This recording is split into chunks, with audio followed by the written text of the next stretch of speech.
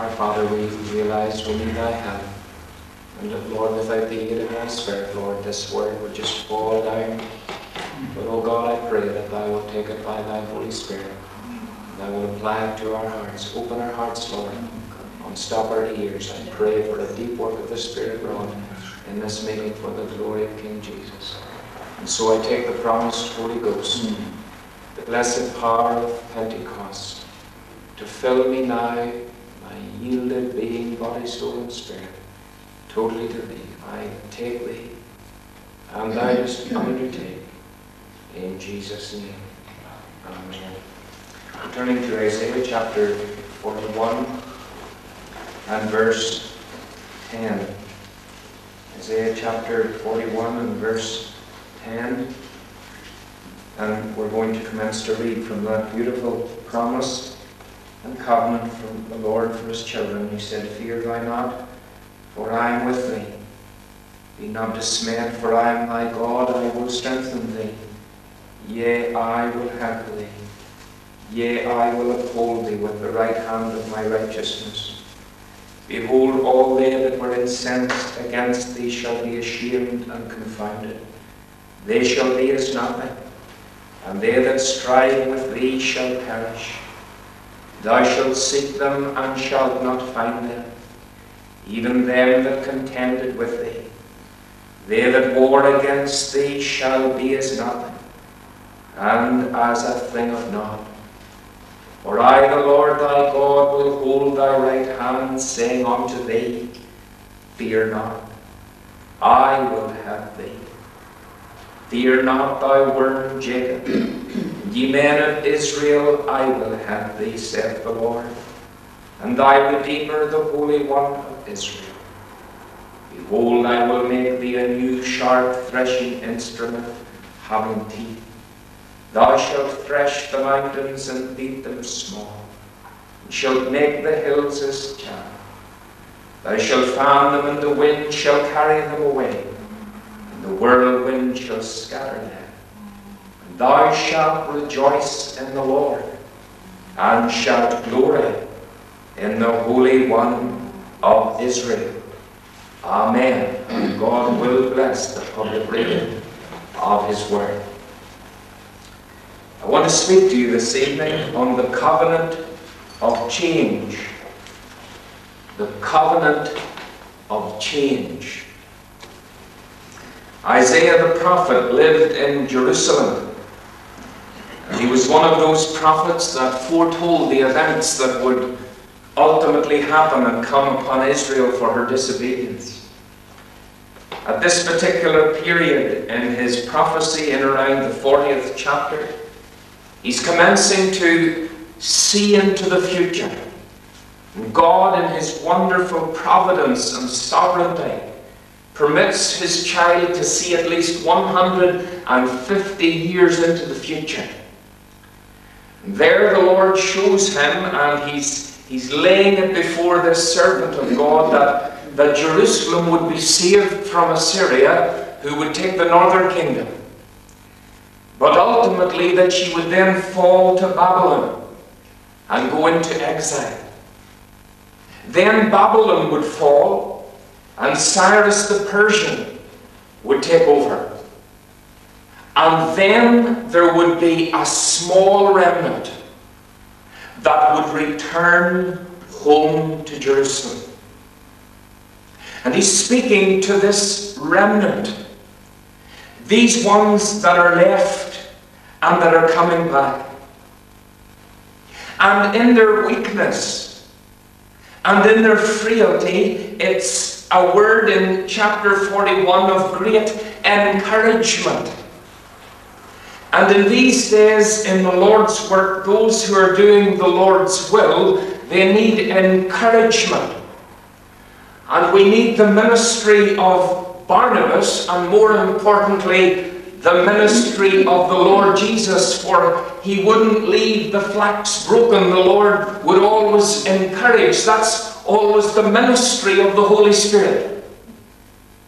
You know, so often here in Ulster we're accustomed to the brutality of the church and the brutality of comments and criticisms that are passed by people that are not spiritual. But when the Holy Ghost is ministering through a man or through a group of people or through a woman, there is always the ministry of encouragement. The Holy Spirit works very tenderly. I've always found in life's experience, no matter what they were, that when the Holy Spirit ministered to me, He always came tenderly. And there was a sweetness about Him. And of course, that's just the nature of the Lord Jesus. Well, this word of encouragement is coming from the prophet Isaiah, and he says to them, I want to just take 2 verses or 3 tonight. Very briefly, in verse 14, he commences to this little group that are going to return, and he says, Fear not, thou worm Jacob. I want you to notice the company that he addresses. Now, this particular word men, where he says the men of Israel, means a few men. This was a small remnant that would return, and ultimately did return, a small remnant. It means a diminutive group. It means those who are weak. And the prophet is addressing them, and he says, not only are they men, few in number, but he says, thou worm. A worm is something that is contemptible. Did you ever see anything as weak or helpless as a worm? Did you ever see anything that had such lack of ability and couldn't threaten or intimidate his enemies, so vulnerable as a worm? And the Lord said, Jacob, Israel, Zion, you are a worm company. And in these days in which we live, I believe that the Lord wants to raise up another group of worms. Because you must become a worm before God can use you. The Lord Jesus said, when prophesying Psalm 22, the psalmist said, I am a worm and no man. The Lord Jesus had a humble spirit, a gentle spirit. The Lord Jesus never needed to apologize. The Lord Jesus never trumped over anybody. In Ulster, something I have noticed in recent months that God has been showing me in my spirit is that there's something abroad in the church in Ulster that is not of God but is regarded as being of God and spiritual, and it's not. And it's a brutality in relation to dealing with the things of God and the people of God, and it's not of the Spirit of God. Yes, truth must be preached. Righteousness must be upheld, but by the Spirit of God. A humble spirit. Martin Luther said, God creates out of nothing. Therefore, until a man is nothing, God can make nothing out of him. Are you nothing? Or are you something? If we're still something, God can't create anything yet. You see, the choice presented was to be a worm filled with the Spirit. Or to be, in Ulster's terminology, a bull full of the flesh. And as I was meditating on this today and praying and seeking the Lord was saying to me, that's what I want you to be like. I want you to be a worm, full of the Holy Spirit. I don't want you to be a bull in the house of God and with the people of God, controlled and dominated by the flesh. That's the company that God's going to use. God said, Fear not, thou worm Jacob. The worm speaks of that which would steadily move on humble ground.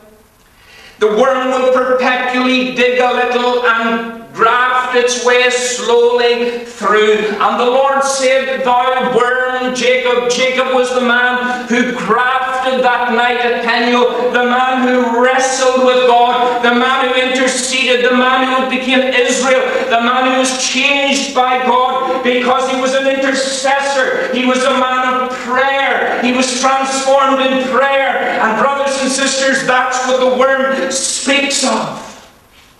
And the man or woman who is mighty in prayer and mighty in the Holy Ghost will not need to work like a bull, because the Lord God of Israel will work with them. The company. I want you to see the necessity. The Lord said, "Fear thou not thy worm, Jacob. Behold, I will make thee a new, sharp, threshing instrument." God says, "I'm going to make something new." Something new. And I believe with all my heart in the nation and the land tonight that that's exactly what God is doing. I believe that with all my heart. That God, because of necessity, God is raising up something new. This word new means something fresh. Now, why did God, out of his people Israel, require something fresh? Why did God need something new? Because of the uniqueness of the situation. I'm not much into computers. I have one that's very helpful for study sometimes. Sometimes it's a plague, in that I can't get it on, can't get it off, but that's besides the point. But I had to bring it recently. A fellow brought it for me down to get what they call a health check. And when we went down and looked at this fellow, and he fiddled at it, he didn't seem to know much about it no more than I did, but he was supposed to be paid to do this, and he went through it, and he said, "You know, here's a new thing," and he shot a disc in, and he said, I says, "What are you doing with that?" "Oh," he says, "that's going down into your computer," and he took it out and put it in his top pocket. Inside about 5 minutes. I said, "What was all that about?" And he says, "Well, there's brand new viruses and so on that are coming out." And he says, that'll deal with it. So the existing one that has been working for just a year or so, that can't deal with it. No, that can't deal with it. That hasn't the ability. It's a new situation, new problem, he says, there isn't. And the old can't manage it. Need something new. And brothers and sisters, tonight, you don't need me to remind you that there's a renewed manifestation of wickedness and ungodliness upon the nation and in the heavens and in the realm of the demonic, and that which is just permeating our society. There is a new situation in the land, and there has to be a new raised up by God to deal with it. The uniqueness of the situation, because the old was obsolete. You see, what I'm concerned about is God has been stirring my spirit in recent days and weeks. God has been really handling me and really handling my wife in a way that perhaps he hasn't done for years. And what God has been showing us is so much that the old, the church, the evangelical church at large, is entrenched in the past. She's in the past. She's living there, she wants to be there, she'll pray to be there, but she'll not be moved. She doesn't want to be moved. She wants to live in a past generation where God moved through different people, and she wants that again, but God said, no, a new thing. A new thing. Not the old thing, a new thing. And God says, I'm going to do it. I'm going to make thee anew. Now I want you to notice that God is not going to do a new thing only, but he says, I'm going to do a new thing in you, in this remnant. I'm going to do something in them. The old is obsolete. I went in last week to buy oranges in the shop. I picked up the little bag to take them home, but I rejected them. I threw them down again. The first reason was they were unattractive. There's nothing attractive about them when I saw the colour of them in behind the little orange bag. There's no way I was going to eat them. And secondly, whenever I looked at them, I saw one who turned green. You know, they get them hidden in behind the green one. And I realized that these oranges, they've lost their usefulness. Oh yes, they're put on the market, they're for sale. If you want to buy them, they're there. That's what's being presented. That's what we have to offer, but it's no use. And brothers and sisters, in relation to the extent of the need in the land tonight, the spiritual need of Ireland, what we have on offer is not able to deal with the situation. We have like rotten oranges sitting on the counter, but it's no use. It's no use. And that's why the Lord says, behold, I will make thee a new, a necessary new thing, a fresh thing. God explained that same truth to Jeremiah. He told the prophet to go and to buy a band of linen in white. And he bought the band of linen and he put it on himself. And the Lord said to him, wear it. And he wore it for a while. God says, don't wash it. And then the Lord said, I want you to go and hide it in a rock somewhere. And he went and he hid it in a rock and he covered it with soil. And God said, leave it there. And he went about his business. And after many, many days, the Lord said, Jeremiah, go back. Go back and dig that out again. And he dug it out and it was all decayed and rotted. And it was black and filthy. And he went and the Lord said to him, that is Israel.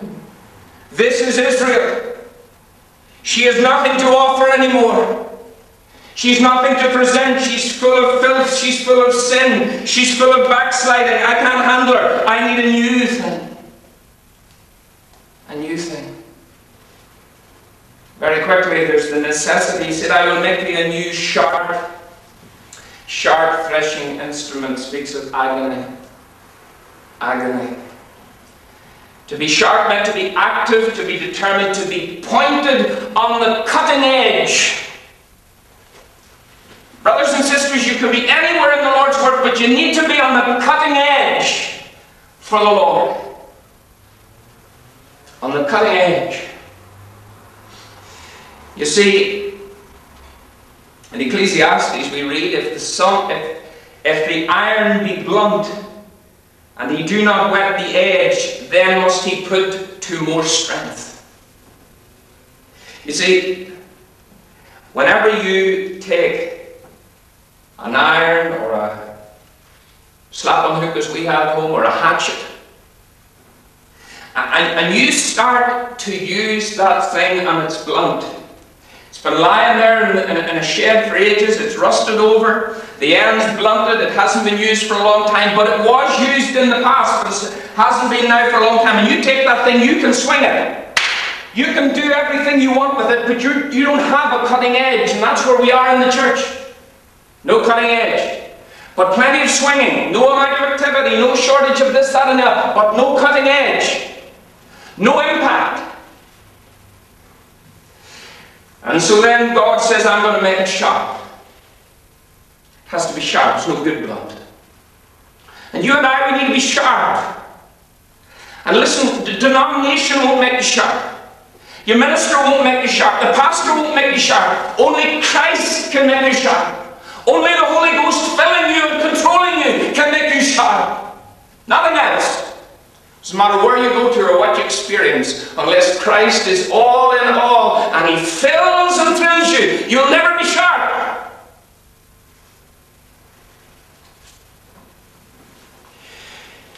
You see, it was agony for that little hatchet. Do you imagine if it had a real life inside it, that little bit of steel? And it's taken out and it's set down on the bench.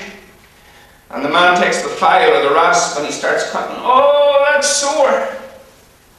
Oh, don't keep cutting at me. Oh, yes, but I've got to get edges off you.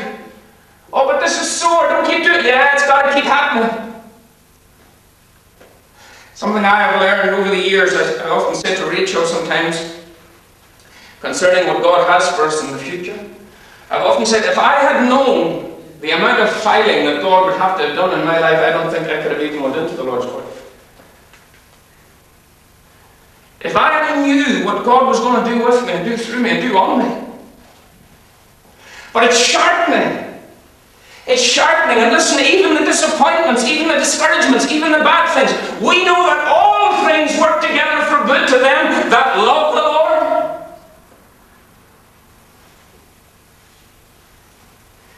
Well, where there's pain. Whenever I was a lad at home on the farm, my father used to take what was called a slapping pick out and cut the hedges with slapping pick. And every so often he would stop and he would take out a stone out of his pocket and he would start filing that thing, sharpening it up. Sharpening it up. Are you letting God sharpen you? Listen, not everybody's going to be in this.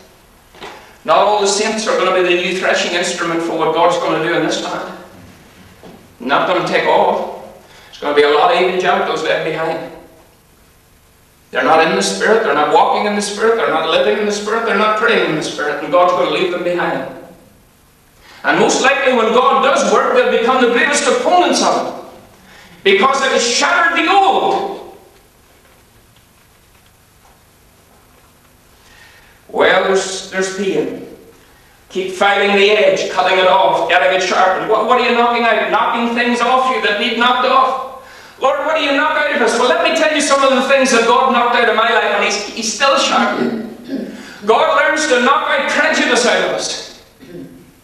Doctrinal prejudice. Denominational prejudice. 1,000 prejudices. And they're from the pit. They're from the pit. And they're encased by Satan. He builds upon them. He uses them to get the people of God against each other, to turn all their weaponry on one another. And what a job he has done in Ulster. What a job.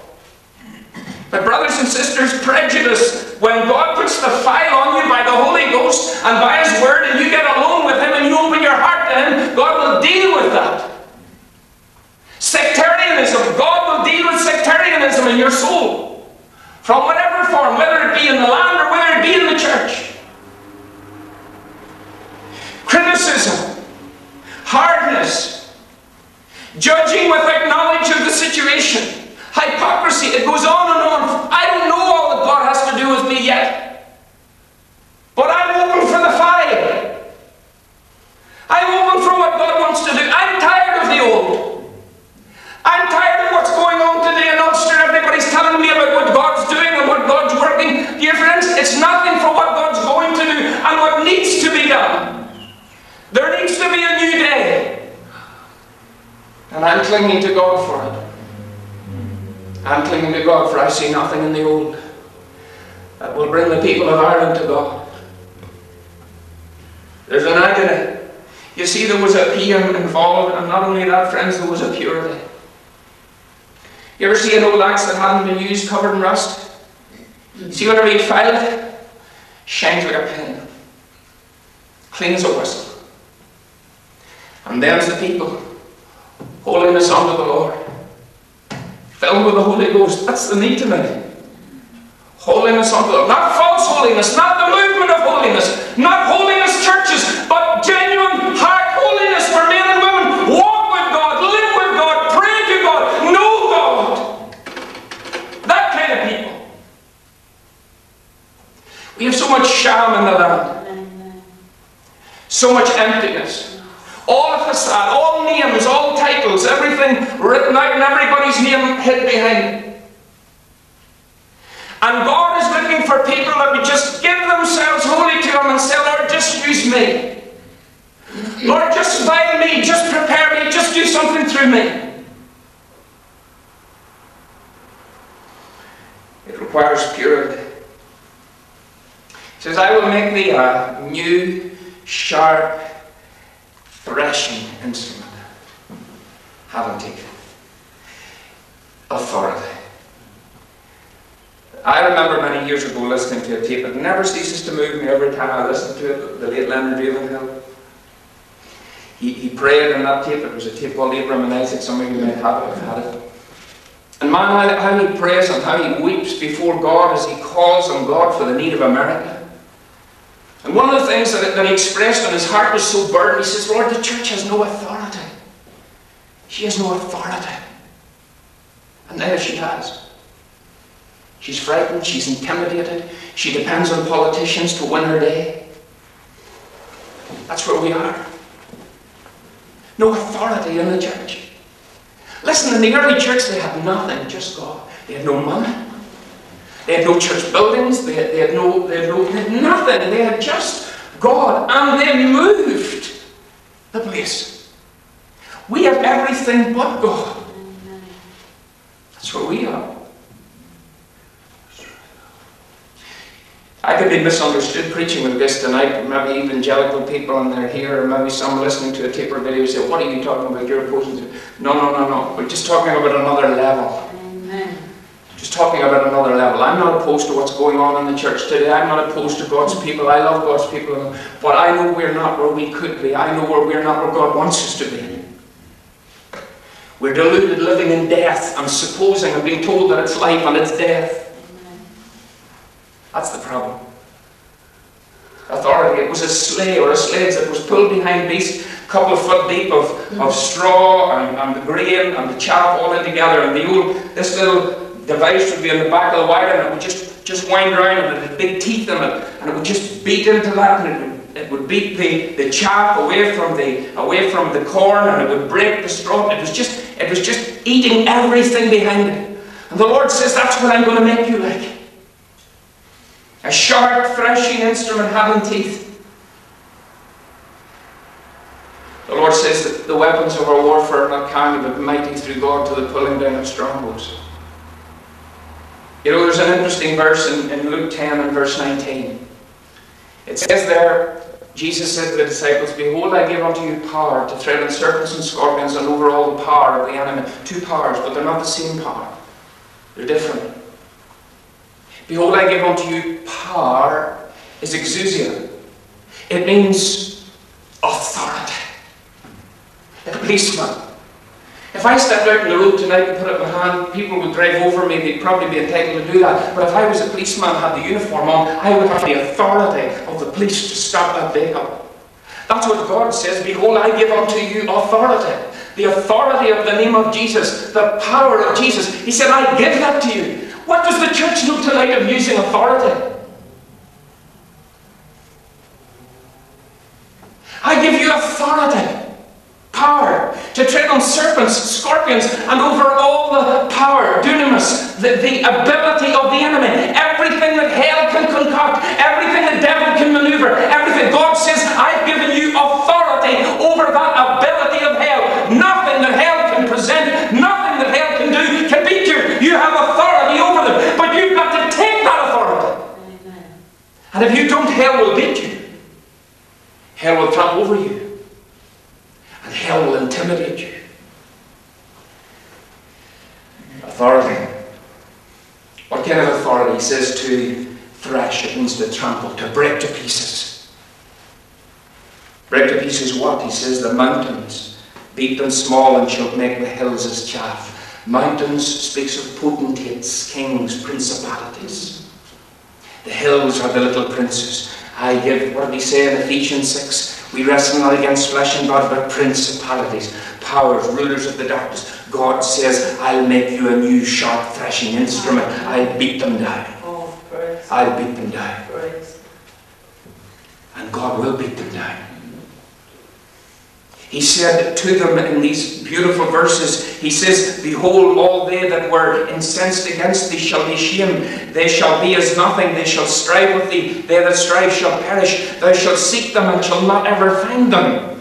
Can you imagine such a day where the powers of darkness that restrain us in prayer, that prevent us from getting the victories we long for, and those powers, can you imagine that those powers are broken down as a mountain is turned to dust? God says that's what will happen with this new thing, this new sharp threshing instrument. It's going to beat that kind of mountain out of the way.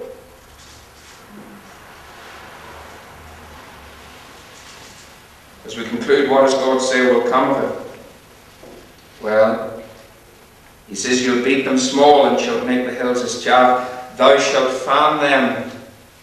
Listen to it as we finish. Thou shalt fan them, and the wind shall carry them away. I remember working on the farm at home. The summertime, in the middle of July, perhaps, you would have had a field with rows of hay, waiting for the baler to come and bale it up. And a little whirlwind would just come down. And you would just see just a little lump of hay. It would just lift up, and you just stand there and watch it, and it would just go way up into the heavens, spinning around, and it would just disappear. Frequently saw that on the farm. A little whirlwind. You see, if the wind doesn't blow, then you can't beat the thresh the corn from the chaff. You need the wind. And here's this beautiful promise from the Lord. The Lord said, listen, I'm going to do this in you if you'll just cooperate with me, if you'll do what I ask you to do, if you learn to walk with me, if you open yourself to me and let the Spirit of God control you and teach you. God says, I will make you a new sharp threshing instrument. And God says, when you start moving, my wind will be moving as well. And God says, whenever you start threshing down over the enemies of God and over the mountains and the potentates and the enemies of God, God says, what I'm going to do is I'm going to send my wind. And my wind is going to blow on that which you have taken authority over, and God says it's going to blow away. And God says, not only will I send the wind, he said, but I will to carry them away, but he says, then I will send the whirlwind and scatter them. The enemies of God. The enemies in the heavens. The enemies to this land. The enemies to the salvation in the south of Ireland of the children. All the spiritual enemies under that monster Satan. God says, I will raise up a new, sharp, threshing instrument, and I let go of my wind, and I will blow them away.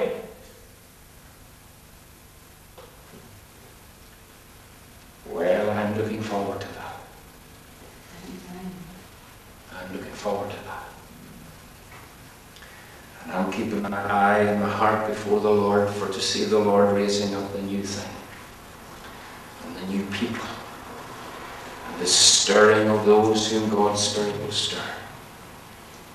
And what happens whenever this wind blows and it all happens? Well, we conclude with this.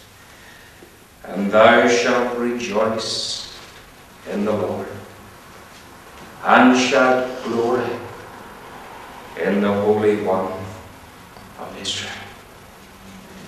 God says, I bring joy. And of course that happened. It was fulfilled literally, because when the Lord turned again the captivity of Zion, we were like them that dreamed. Then was our mouth filled with laughter, and our tongue with singing. And they said, the Lord hath done great things for us, whereof we are glad. Brothers and sisters, I believe with all my heart that there's a covenant of change. A covenant of change. God is going to raise up a new thing. And by that new thing, under the control of His blessed Spirit, He will deal with His enemies. May God help you and I to be part of that new thing. Let's bow in prayer.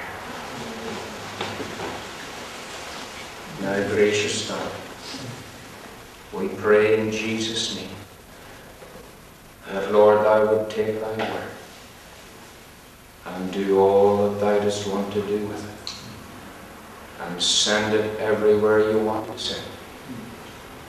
And, oh, Father, again we tell You in this little hall tonight, we, Thy people, shall be willing in the day of Thy power. We await, Lord, patiently the day of Thy power. Give us grace to stay in the gap. Give us help to keep praying. Give us grace to face every opponent and take authority over them. In Jesus' name.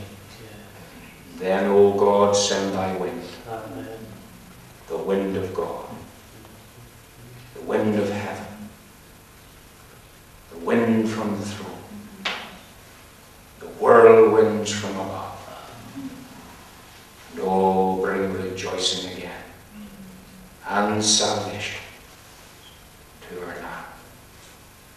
Hear us, we pray. In Jesus' name. Amen.